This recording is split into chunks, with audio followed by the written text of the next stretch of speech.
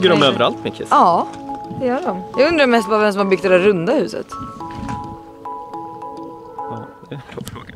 Vad ska jag tänka om jag alltså, där? du vill veta Vad tänkte de göra där? Vem det är som bygger? Ja. Okay. Eller varför? Ja, varför? Ser ut som en fyr. Hur är läget, Mickis? Det är bra. Ja. Hur är läget själv? Vem är monster bakis i efter den här helgen? Det är inte jag i alla fall. Det här är inte det nya oss. Nej, så här. Jag hoppas inte det. Jag hoppas det inte är skakigt när jag håller i nu. Det här du mår avsnittet. Inte bra. Jag är lite trasig bara. Jag får vara det ibland. Ja. Men det sjuka är att det blev bara... Ja, det blev tokigt. Det blev två kvällar i rad. 2 kvällar i rad. Och när man är bara liksom... en utgång. Ja, och när man är 36 pallar man inte det? Nej, det gör man inte. Det gör man inte. Ja. Jag är ju bara 33, jag vill bara säga det. Ja. Jag är inte 36. Viktigt. Men idag ska vi filma ett hus. Idag ska vi filma ett väldigt fint hus. Ja. Ett ladhus. Ja. Nybygge. Exakt. De är ganska nyss klara, ska jag säga. De har kanske bott i det i... Jag får fråga. Ja, men typ nej, inte ett år kanske, men typ ett halvår har jag för mig. Att det inte är mer. Ja. Men känslan när jag kom hit var väldigt fint. Men återigen, här är de ju inte klara heller med liksom marken utanför. Nej, men precis. Jag tror att det tar väldigt lång tid. Så jag tror inte vi är sena med det. Alltså så här, vi kommer inte heller vara klara. Här är huset förresten. Ni kanske har stött på det på Instagram också. De är väldigt flitiga på att lägga ut. Ja, det är de. Jätteduktiga. Riktigt fint. Och vi känner ju de här. Det gör vi. Men nu träffade jag har inte träffat de här på 2 år kanske. Nej. Så att det blir det. Det här är åt andra sidan stan. Ja. Så vi kommer ju liksom kanske inte se dem heller. Ja. På 2 år till. Men vi får se. Kanske inte. Men Mickis. Snyggt där med fönstren. Jättefint. Svarta foderlöst, fönster. Svart. Ja. Alltså fantastiskt är det. Och det känns som när vi har tittat på bilderna på det här. Här har du tänkt igenom det. Ja. Och här, jag har tagit ganska mycket inspo från deras också liksom val. Det kommer säkert synas. Speciellt typ deras bord. Det har du också sett. Ja. Så att det kommer säkert synas. Ja. Men det är väl bra att man kan ta inspo av varandra. Verkligen. Känner jag. Det är väl det som är grejen. Ja. Och jag tror att de har ett swimspa också om jag inte har fel. Eller har en vanlig pool? Swimspa. De har swimspa. Nu är du väldigt skakig. Okej. Så håll med båda händerna. Vi går in.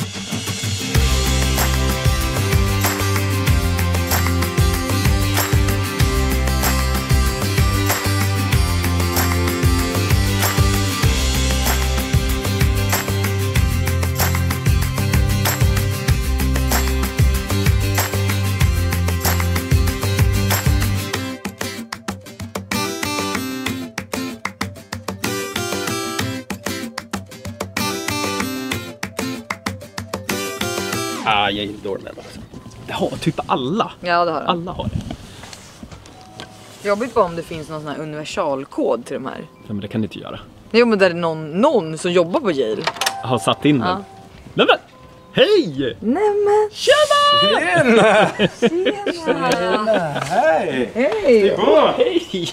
Kul! Shit, vad härligt! Det är Tja! Hej! Vi tajmar in det här fina vädret. Ja, det är klart, det är klart. Är det bra med? Kommunen där det aldrig regnar, det var ju så de sålde in det. Ja. Det höll inte idag. Så är det. Nej, stick på! Alltså det första man ser här att det är väldigt mysigt. Ja, det är väldigt mysigt. Gud vad kul, det här ska bli jättekul. Mickis, mörk golv. Ja, jag vet. Jag ångrar mig. Är det så? Nej, men jag vet inte. Alltså, men det är ju väldigt fint. Ja. Och har ni samma golv då i taket där som på golvet? Ja, inte riktigt samma, men det är i alla fall i samma ton. Det var faktiskt... Det var du som slog till. Jag var det var ju jättefint verkligen. Ja. Men där fick jag faktiskt backa i efterhand. Det var väldigt bra att du stod på dig. Ja, snyggt. Och nu så här i efterhand så gör det sjukt mycket för akustiken. Okej. Jag vet inte om ni märker det, men det är liksom inte det här ekiga. Nej, det är faktiskt inte det. Vad sjukt. Och för någon som älskar ljud så är det med. Akustiken betyder.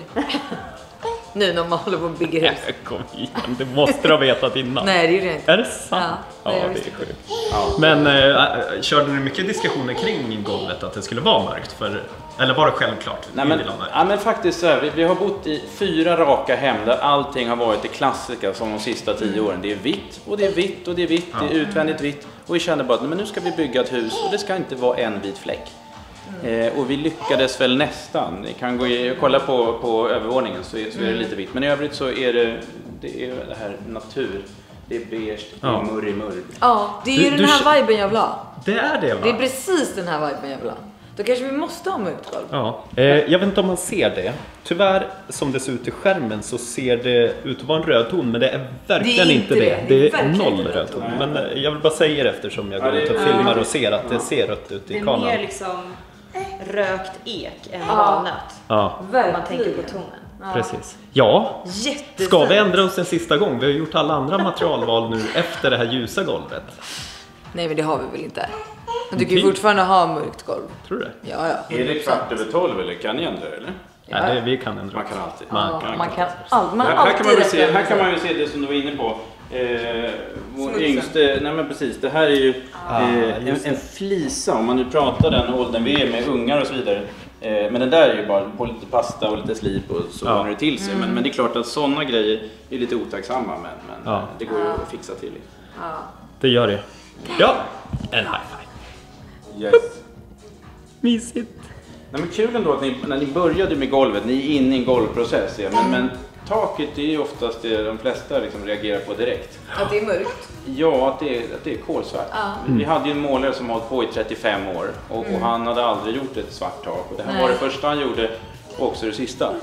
Man tror ju att mörkt tak, det ska vara täckande och att det ska räcka gott och väl med 2 lager. Men det här är alltså 9 lager och han grät till slut. Det var först 3 lager färg, sen sprutade han 3 lager och sen blev det alkro. Förlåt, du får bipa den.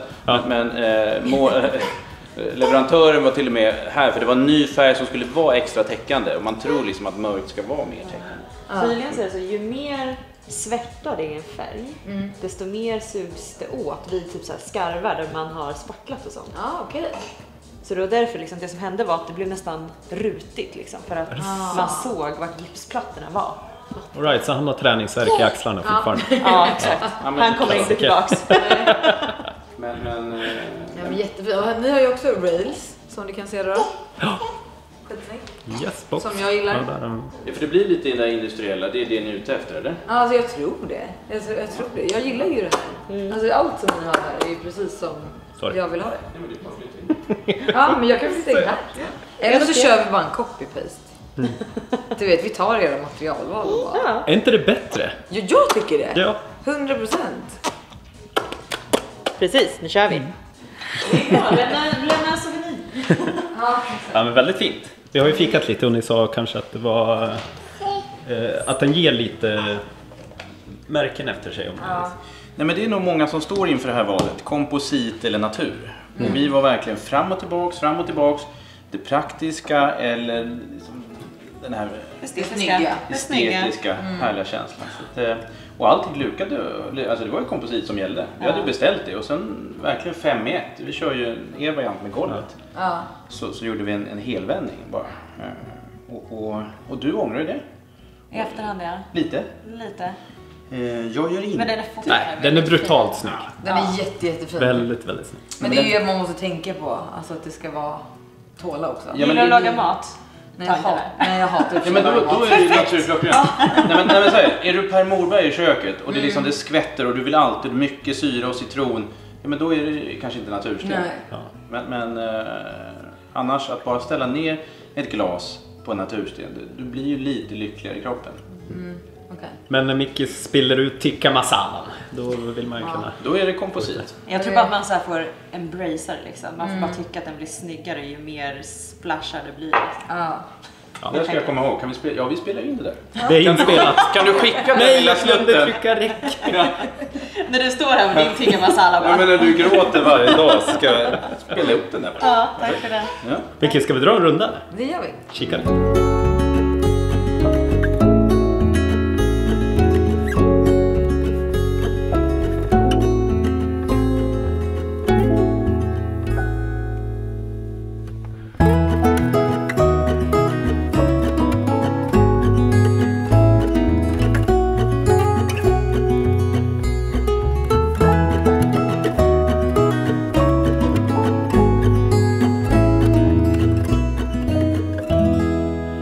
Tycker du på riktigt att vi ska dra en funderare med det tycker jag. Igen? Det tycker jag. För nu tyckte jag att det här var så himla fint. Ja. Så jag tycker det. Jag har inte sett så många hus med mörkt golv. Ja. Det är det. Vi vet ju där på Bjällen så finns det ju en... Exakt, det är den vi ska titta på. En mörk som räknas. Var går du nu då? Nu går jag in i tvättstugan. Alltså kan du kolla den här magin? Alltså, wow. Ja, det här är harmoni. Det här är harmoni. På riktigt. Förstår du? Jag vill ju ha det här rummet. För det är ju mitt rum då. Som vi har pratat om. Det är ju tvättstugan. Jag vill att det ska se ut så här. Ja. Jag vill ha små korgar sådär. Jag vill ha mörkt trä på luckorna. Ja. Och så här fint. Alltså förstår du? Står det vika tvätt? Jag passar liksom i det här. Ja. En skön liten LED-list här. Ja, alltså gud vad fint. Jag tycker det är fantastiskt. Ja. Det är precis så här vill jag ha det. Det är det här vi märker nu. Att det här är väldigt genomtänkt med allting. Ja. Allting går... Det är en röd tråd som går igen. Exakt, och det är den jag vill ha i våra hus. Och här har du också... Kommer du ihåg att jag tjatade på dig om såna här dörrar? Nu kör vi inte på det. Men se vad snyggt det blir. Ja, du hade... Alltså på riktigt så hade ju du rätt. Men jag vill inte ha fjällstuga. Nej, men alltså du hade... För det är den här viben jag är ute efter. Ja. Så du hade ju rätt. Nu blir det ju kanske inte det då. Vi kan ju inte ändra allting. Nej, det går ju inte. Nej, utan nu får vi köra på vita dörrar och släta. Ja. Men alltså absolut. Mm. Jättefint. Sånt kan man ju byta ut. Det kan man göra också. Alltså om men man det är känner ju för det. Jättefint. Det kostar ju pengar. Ja. Vet du vad jag såg här inne? Nej, en rund spegel. Japp. Ja. Det är ju för fint alltså. Ja, det är riktigt nice. Det kommer ju också köra på. Och sen med 2 lampor som hänger här. Ja. Är ju tanken. Så det... Varje gång du ser en spegel. Ja. Fixar du till håret då? Jag gör det. Ja, det gör jag. Varför gör jag det? Jag vet. Jag vet inte heller. Det är hemma också. Jag ser hur det stannar till så här snabbt bara. Jag vet, Kika jag lite. skitsam. Sen tycker jag det är jättefint, alltså så här. Vi har ju också tittat på en som går upp så här. Ja. Vet jag. Yes, Och då sa jag väldigt lite, ja men då sa jag lite så här, nej vi ska ha en som är rak. Men det här var faktiskt snyggt. Ja. Och jag tror att det är smart så att det kanske inte stänker ut så mycket på bänken. Jag har ju badrummet så jag är så taggad. Och här är svart. Ja, skitsnyggt. Du ser Mickis. Ja. Va? Och de har ju även svart här i då. Det är inte vi planerat. Men det var jävligt snyggt faktiskt. Och sen går vi in hit då. TV-rummet. Nej men alltså. Vi var ju inne på det här i början. Ja. Och sen tänkte vi lite om. Fast vi ändå inte helt släppte. Nej, verkligen inte. Och jag kan tycka, vad jag liksom tyckte, ja men vet, vad jag tyckte när du liksom ville ha sån här, du började ju spåra. Du ville ju ha liksom varenda utrymme i hela huset skulle du ha paneler. Nej, det var det inte. Jo men lite så var det. Så där kan vi ha panel, lite så. Nej, men det var ju att vi skulle ha vid långa fönstret vid matbordet. Och ha liksom en sån här. Som vi skulle ha ribbpanel under liksom, för att ta bort mycket av akustiken där uppe. Okay. Och så sen i trappen också så att det inte skulle färdas exakt. genom och sen alla och våningar. i hela huset. Nej, inte så mycket. Nej, okay. Nej, men jag tycker i alla fall det är väldigt snyggt. Ja, jag tycker också. Alltså någonstans, man behöver inte ha så mycket. Det är det jag tänker, sen någonstans. Ja. Bara någon liten vägg någonstans, bara för att bryta av. Ja, verkligen. Och så har vi gästrum. Kombinerat med lekrum. Det är nice ju. För man vill ju ändå ha, nu har ju de sovrummen där uppe. Precis. Och vi kommer ju ha sovrum där nere. Och då vill man ju ändå ha ett rum. För barnen vill ju vara där man är. Exakt. Så det är ju smart att ha liksom här verkligen. nere. Och ett litet gästrum där de kan sova. De berättade då att huset är 200 kvaddar. Ja. Det är ungefär som vårat. Med andra ord. Ja, fast vi har källaren då. Ja, plus att vi har källare. Ja. Men den räknar inte jag riktigt med, för det är ju en källare. Ja, men då har vi ju typ det vi ska ha gästrummet här där nere. Ja, sant. Men ändå. Ja, men väldigt. Jättefint. Och så går vi upp på övervåningen.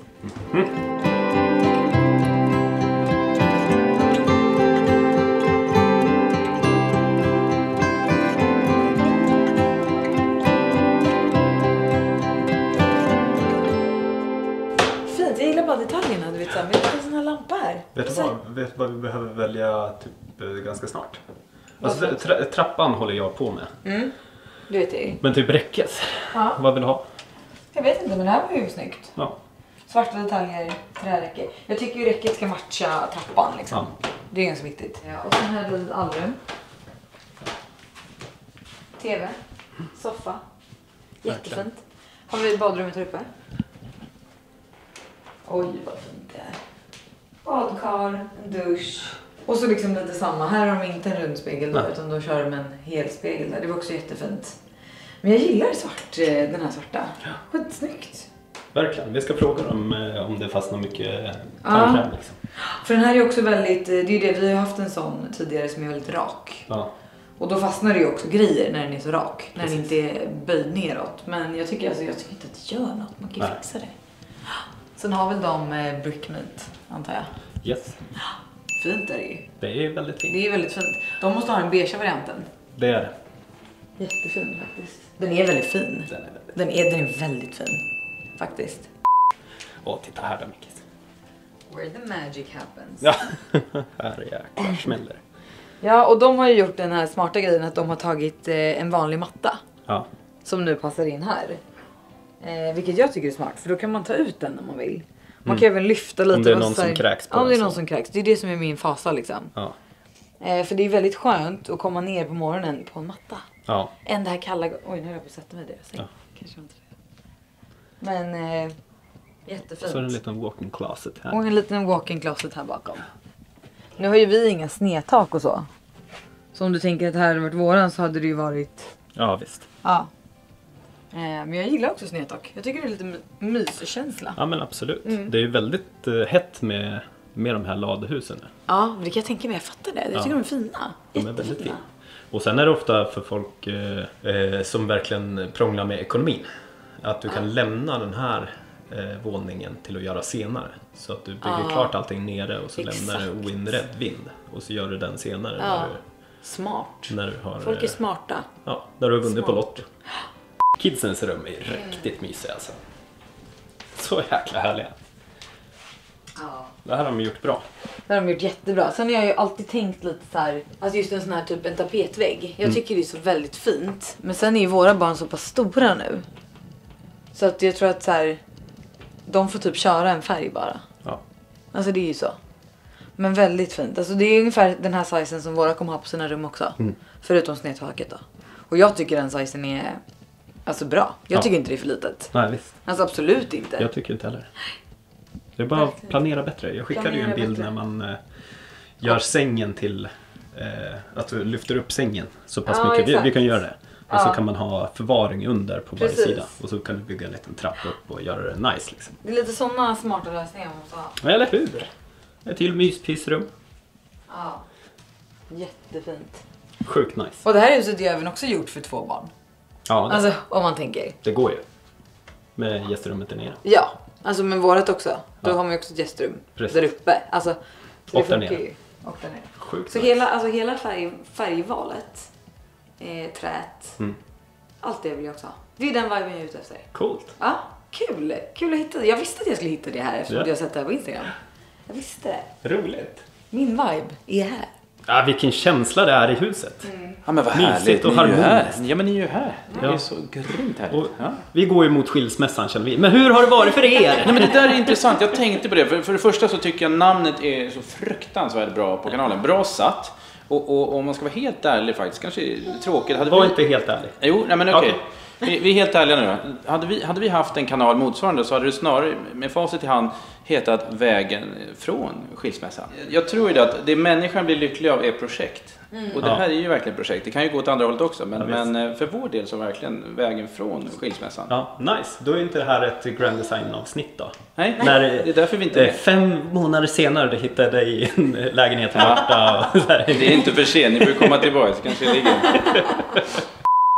Sjukt bra jobbat med huset måste jag säga. Verkligen. Det är så fint. Vi tar ju med oss jättemycket av det här. Jättemycket.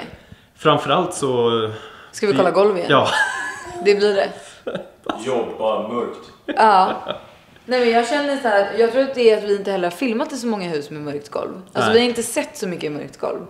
Och då blir det när man ser det här, det är ju precis den här viben jag vill ha. Jag tror golvet gör jättemycket av den. Det är en varm och härlig känsla. Ett hem. Ja. Det är lite det jag vill åt också. Ja. En varm och härlig känsla. Till en annan iskall personlighet. Eller? Jag skojar bara. Nu är det vägen mot skilsmässan. Ja, det är det. Ja. Hörrni, stort tack. Vilket fint hem ni har skaffat. Ja, tack. Och kul att höra att ni har det bra i relationen också.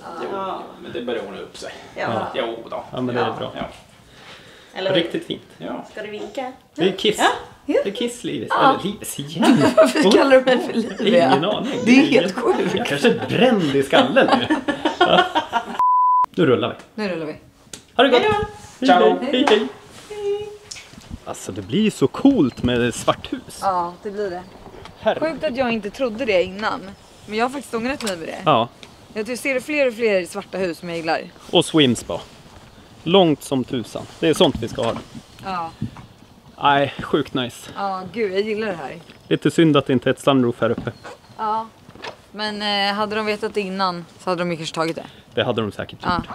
Det hade de. Faktiskt fram emot det här henne. gav oss mycket. Det här gav oss jättemycket. Ni får också berätta om det har gett er någonting. Ja. Och så får ni skriva i kommentarerna om ni tycker att det är jobbigt att vi är bakis hela tiden. Nej, men och det här med golvet. Alltså jag behöver verkligen input. Jag vet ju att så här, om vi nu ska gå på min magkänsla, även om jag inte har någon, så är det liksom hela tiden i mig så här, som säger mörkt golv. Jag vet inte varför. Och sen var jag så nöjd när vi hade valt ljust för att det kändes så bra. Men nu känns det inget bra längre. Nej. För att jag bara känner så här, det är det mörka golvet vi gick på från början. Varför gör vi inte det? Och det är ju för alla de här andra. Det är för att vi är rädda. Ja, det är många av er som har skrivit att don't do it. Ja, men, och för att alla jag har sett, alla hus, alla inspon, allting sånt är ju med ljusare golv. Ja.